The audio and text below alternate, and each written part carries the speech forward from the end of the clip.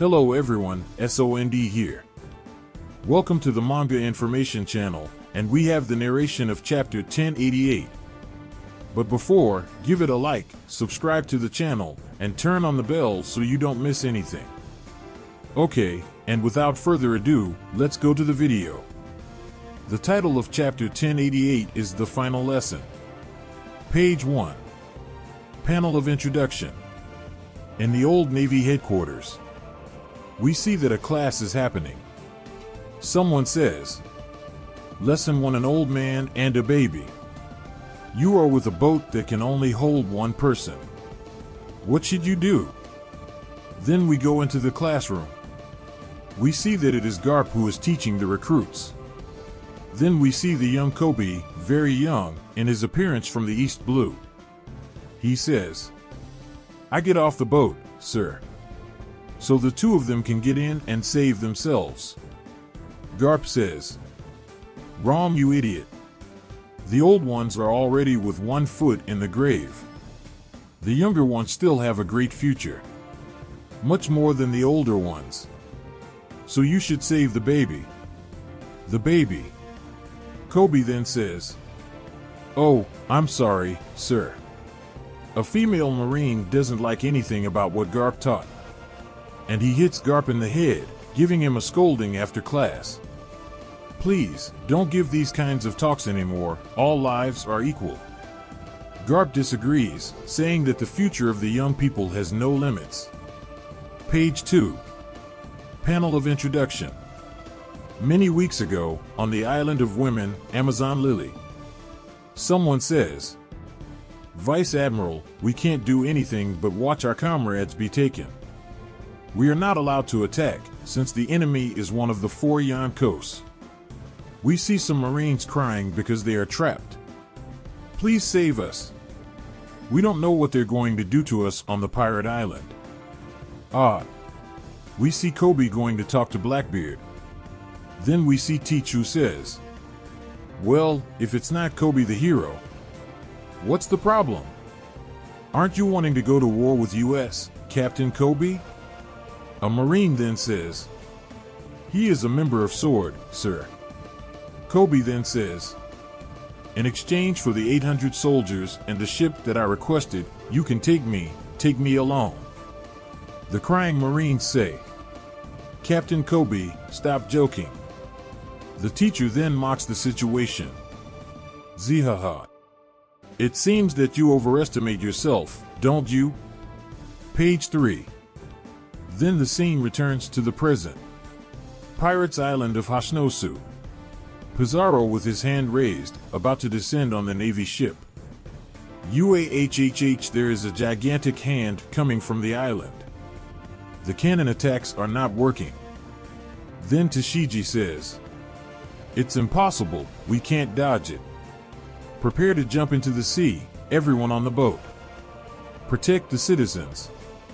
Kujaku says, What a ridiculous power. Page 4. Panel of Introduction. Inside the island, we see Garp lying on the floor.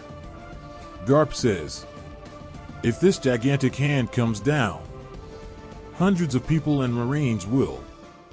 Someone says, What can we do, Vice Admiral Garp? Garp smile says, Well, you will save them. Listen. I'm going to create an opening for you. Captain Coby will destroy this gigantic hand. Gruss will protect the ship from the rubble of the destruction. And the Lieutenant Commander Helmeppo. Make sure no one interferes with these two. Page 5. Garp, speaking directly to Coby, says, You must be able to make that decision, right? The 3 say yes, sir. Then we see the pirates who say, Look, the others are moving. It's useless. What will they do without Garp? They can't do anything. They call you a hero. In relation to Coby, you are just a loser, ha ha ha. As they run, Gruss says, Garp told you to destroy that hand, but do you have something there, Coby? A bomb or something? Page 6. Coby says, No, I don't have anything like that. Page 7. Then we see Kuzan, who stands in front of the pirates. He says, "Where do you think you're going? What are you going to do with those wounds, Garp?" Garp says these are just flesh wounds. Kuzan says, "And I'm here worrying about you, so naive." Then Garp attacks Kuzan with another powerful punch. The pirates are shocked. Page 8. Then we see a large beam moving, and Pizarro says, "Hey, why is Garp here? Wait, you don't care what's going to happen to that ship?" Garp then says, "Galaxy divide." A super explosion from the punch simply hits Pizarro. Pages 9 and 10. The shocked pirates shout. Pizarro-san, was that a punch? Pizarro shouts as he spits up a lot of blood. Coby then says, "Look at the quick opening," he said. Gruss says, "Yes, but what do you think you can do, Coby?" Coby then shouts, "I will meet your expectations." He then jumps. Gruss says, "What, Coby?" Pizarro says, disgraced, "Don't you think I'll admit it? Now I'm really furious. Look carefully what I'm going to do." Then we see that Pizarro's hand starts to come down, with the incredulous looks of Kujaku. Garp then begins to remember. Page 11. Hey Helmeppo, he improved a lot quickly, but he seems to have bandages on his hands. As Garp remembers, the pirates say, "Look, it's Coby. Don't tell me he wants to stop that hand." I think the title of hero must have gone to his head. Back to Garp's memories as he smiles. Page 12. Helmeppo responds to Garp. Yes, his hands and shoulders are full of bandages. Coby told me to keep quiet about it, but he said he's less talented for fighting than a normal person, so he has to try 100 or 200 times harder than anyone else. Coby in his memory says, "I'm going to train as hard as I can, become a Marine to protect people." Garp says, "What?" After our training, he still trains more. Helmeppo says, "Yes, sir, he does it every night. He keeps punching the ship's bag continuously until his hands bleed." Then Garp, returning from the flashback, is smiling. We see Pizarro's hand. He says this is a hand against an insect, ha ha ha. Double page 10 and 11. Hibari says, "Coby, this is dangerous." Pizarro says, "Watch everyone as I destroy that ship." But Garp says, "Coby, you can do it." Kujaku says, "This is not good, everyone jump off the ship." Gruss screams, "Coby." Coby shouting says, "If I destroy that hand, no one will die, everything now depends on me." Honesty impact. Bam! Coby's punch destroys Pizarro's giant hand. Pizarro shouts, "Ah, it hurts so much." The Piratas say, "What?" Pizarro-sama. Page 13. We see many people in shock. Tashigi says, "Coby-kun." Hibari, crying, says, "Coby, you're amazing." Everyone on the boat starts to cheer for Coby. This is incredible. But what about the debris? Garp starts laughing. Helmeppo, shocked, says, "Hey Coby, was that real?"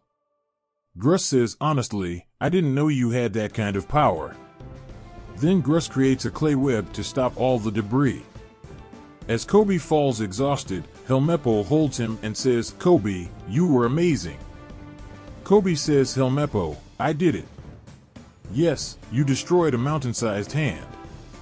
We see the pirates also thanking Prince Gruss for saving them. Everyone on the boat now says, "Now let's go save Vice Admiral Garp and get out of here." Hibari gives Coby a big hug and says, "Thank you, Coby." Then we see someone calling. It's Garp, and he says the mission is a success. Tashigi says, "Yes, sir, please come back to the ship quickly." Page 14 and 15. But Garp says, "No, you all need to leave HASHNOSU now. I'll find a way to get there on my own. The most important thing is that you're all safe." Coby says, "Prince, come back with this ship." Garp says, "Go away. This event will one day be known as a warning to all pirates. All of you are the future of the Navy. We see Garp stabbed in the chest by Kuzan's ice. We see Kuzan, his head down, as Garp is frozen.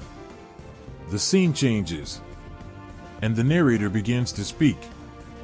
The next day's newspaper announced the return of Captain Coby, as well as the legendary hero Garp, who was missing on the island of HASHNOSU. The incident on the island of Gerudo, Egghead, is also taken by the Straw Hat Emperor Luffy. End of chapter 1088. There will be no One Piece next week.